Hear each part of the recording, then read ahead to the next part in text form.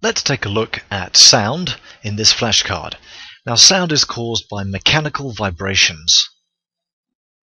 Vibrations, good keyword for you, which make pressure waves move through a substance. Now note, sound needs a substance. That could be air, but it could also be a solid.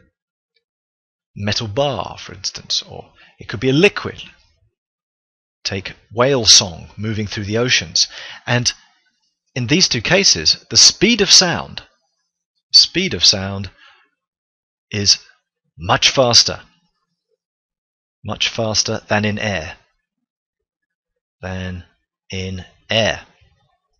The reason for that is because the particles in solids and liquids are closer together and they have stronger bonds between each particle. And so the particles vibrate, they'll bump into their neighbor much faster. The range of human hearing, here we've got a speaker, electrical speaker that is oscillating backwards and forwards hundreds of times a second, and each time it goes forwards it bumps into air molecules, bunches them up, and that forms a compression which starts to move forwards. Now each of these air molecules is only being bumped backwards and forwards. They're vibrating backwards and forwards, causing these compressions to move forward. And so the range of human hearing, when these compressions reach the human ear and make the membrane of the eardrum vibrate, we can hear down to about 20 waves a second. That's 20 hertz frequency, up to about 20,000 hertz. That's 20 kilohertz. Now, younger people can hear higher because they have better ears, their eardrums are more sensitive. So in a sound wave, particles oscillate parallel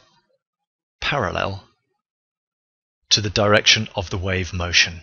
And we know therefore that the sound wave is a type of longitudinal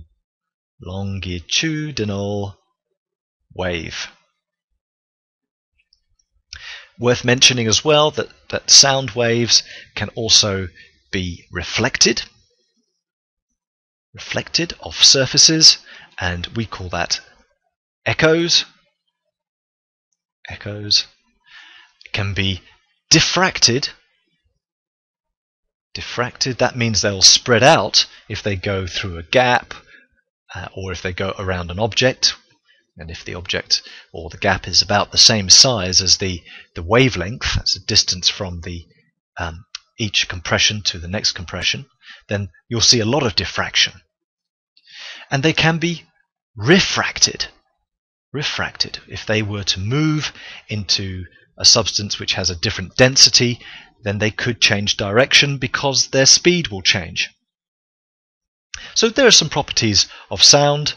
And just remember that sound needs a medium and substance to travel through.